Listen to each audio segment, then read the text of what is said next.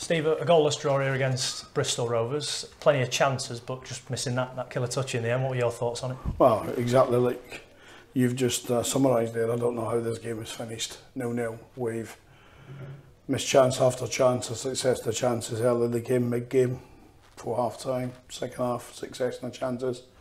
And that's the difference of winning today.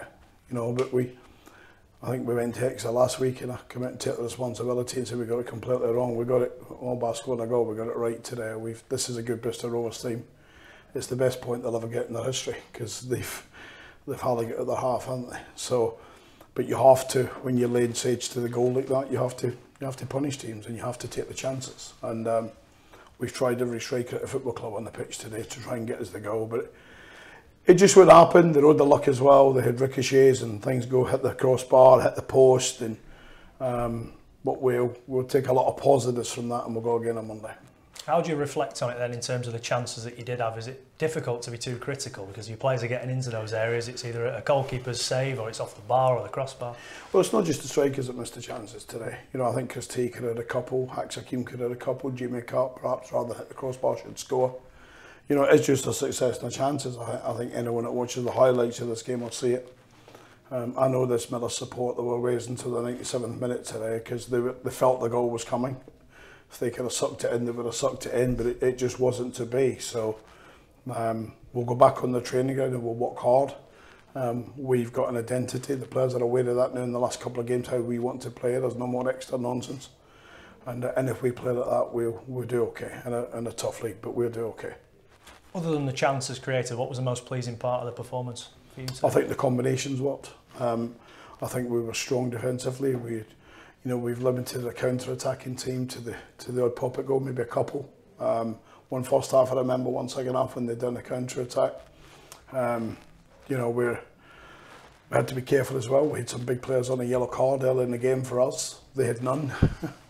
Only Neil here, the referee, will understand why that is, but they had none. I'll ask him and he'll give me his explanations, but that's not any reason why we didn't win the game today. We were really positive in our play. The changes were positive, the game changers, or the substitutes as we call them, but the game changers come on and had an impact. John Hugel almost scores with a tremendous volley. And sheer luck was against us today, but you have to turn that wheel of luck in your favour. And everyone will look around the country today and say we started 1 point out of 6. But we've achieved some things today. First clean sheet, of course, first point of the season, and a real dominant performance against a team that'll do okay in League One. I think the opposition managers was to me at time up summed it up. We've had a battering, and I just nodded and smiled.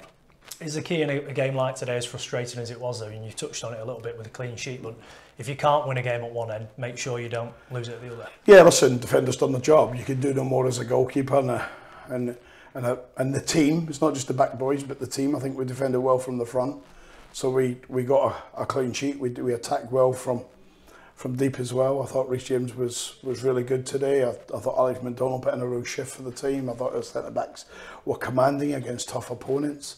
You know, they're bringing Sinclair on, they're bringing Chris Martin on, they're bringing really good players on. There were no threat, and they are good players, and that's testament to how our boys played. So we'll go home disappointed. I was as far as beneath the tarmac on an airport as you could get after extra because I got it wrong. So I judge in first, the team got it wrong. And collectively we spoke on Sunday, Monday and said we would change this. We should have beat Crewe by 7 or 8. We should have won today 6 or 7. So, but we've not. So the only application we have is to go back on the training ground and have a desire to when these chances come to take them. That's not just strikers. We had attacking midfield players, missed big chances, big touches today. Joe Pearl, who I thought was outstanding, has a bad touch, 2 minutes to go and run into the box unneeded. If he touches it properly, he scores. So things like that will stick in my mind, but we'll also go away saying we found our identity. Miller support have watched the opposite to that for 2 years. They've seen a team today who's going to play in the front foot, and when you do that, they're with you. Those combinations, you mentioned Powell there, him and Reece James down that left seemed to really click from an early period. I thought it was really good. I thought they had both were technically very good anyway. I thought they passed the ball well, they found each other very well. They put some dynamic balls into the box. Should we be on the front and do more with them? Yes. But I look at the first half, their goalkeeper's lying on the floor and makes a save from one of our centre-backs. No striker should tap it in, but we hit the goalkeeper again. These are the little moments that are the difference between winning and not winning. Was that 5-minute spell where Griffiths denied Nombe twice and Humphreys perhaps the key one when you look back over all the chances? If you get one in that 5-minute spell, you probably go on and get more. Yeah, I think we do go and get a few more, but we should score them. You know, Cam should score. Cam was disappointed when he came in at half time, and listen, Sam didn't say much. He's a quiet boy, but listen, he should have 3 or 4 today. The 3 players you rated as doubtful before the game, Rafferty, Raggett and Hungbo, how close or not so were they to being involved? Yeah, listen, probably from midweek we knew they'd be missing 7 to 10 days, so that I think changes. Obviously you miss somebody of Raggett's presence. You can see the amount of corners and set plays we've had today. We don't really have a dominant attacker in those situations that Sean Raggett brings you. You're always going to miss the class of Rafferty, but in fairness to Alan McDonald, he stood up as I said he would and played games and did really well. And you're always going to miss the quality of Hungbo. You know, he's such a fantastic talent. So the dressing room's in a really good place. It's my job to make sure that we continue to work on the patterns that we're working on and the shapes that we're working on.